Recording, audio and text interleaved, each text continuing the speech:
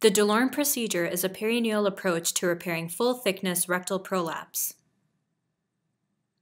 The major steps of this procedure include making the mucosal incision, stripping of the prolapsed rectum's mucosa, suture plication of the bare muscle remnant, and reapproximation of the mucosa. Historically, the Delorme procedure is more commonly used in Europe than in the United States. While it has been more commonly used in cases of less severe prolapse or when there are concerns for performing a full-thickness resection, there is a paucity of data to describe the ideal patient for this approach.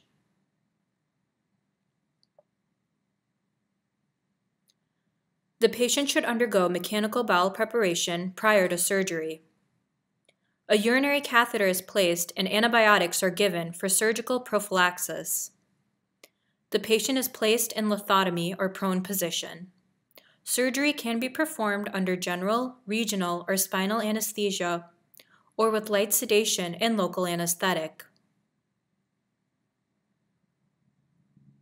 To begin, the rectal prolapse and anal canal should be everted if possible. A Lone Star retractor is placed for exposure of the anal verge. Score the mucosa to mark the area of incision. This should be 1 to 1.5 centimeters proximal to the dentate line, seen here as the area of lighter colored tissue.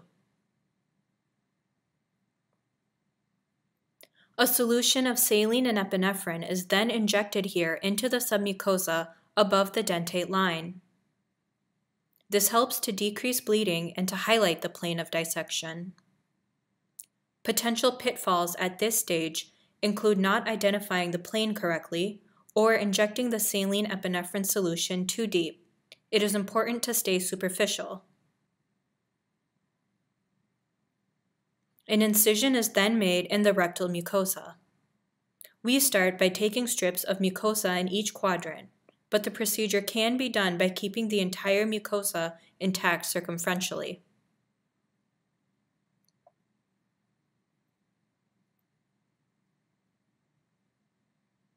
The dissection plane between the mucosa and internal anal sphincter is developed. As the dissection proceeds upwards, it is easier to see the plane and the bright circular area of muscle will become more apparent. The saline epinephrine solution can be injected again as needed to better demarcate the dissection plane. Bleeding from perforators is another potential pitfall and can obscure the operative field. Continue to take care to achieve hemostasis and keep the operative field clear. The assistant should stay focused with suction to track bleeders and remove excess saline and epinephrine from the operative field.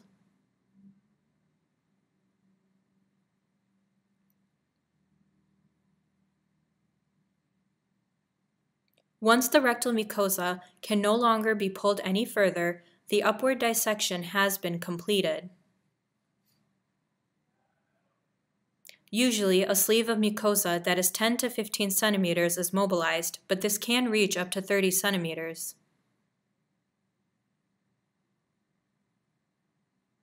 The excess mucosa is then excised. An Alice clamp should be placed proximal to the excised mucosa to tag the remaining tissue.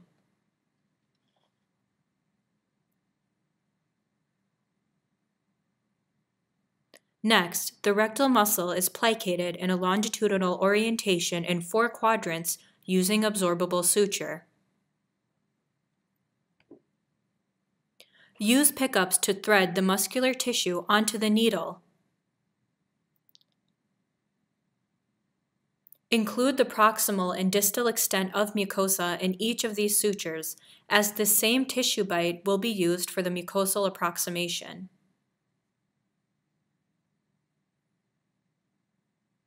Four such sutures should be placed and tagged, 1 in each quadrant.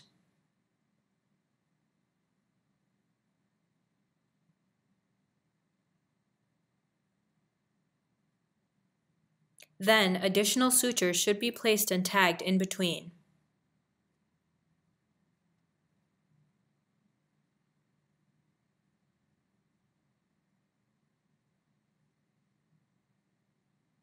The Lone Star retractor is then removed.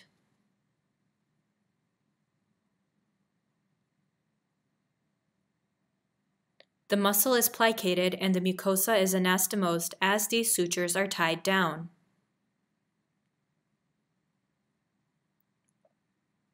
Additional sutures to reanastomose the mucosa can be placed circumferentially as needed during closing.